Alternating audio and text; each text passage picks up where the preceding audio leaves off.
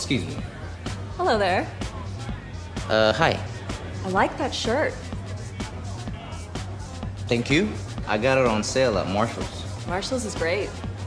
It is, right? I mean, where did you get your shirt? Target. It was on clearance. Well, it sucks. I beg your pardon? It sucks that it was on clearance because it's so nice and it deserves to be marked up full price. Oh, you think? It's okay. No. On you, it's fantastic. Thank you. And they say she had a shorter leg.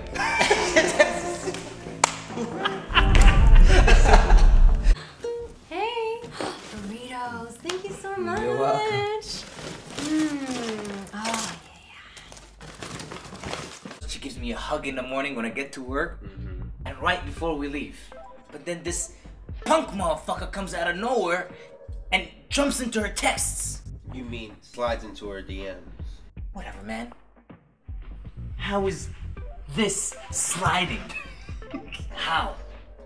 Who came up with this shit anyhow? The internet, bro.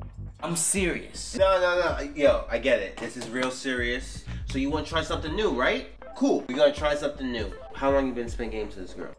About a month. Really? Come on, Andre. You know, I'm slow with this type of shit. I'm sorry. I'm here to help. What's up? What you need? Thanks, man. Got you.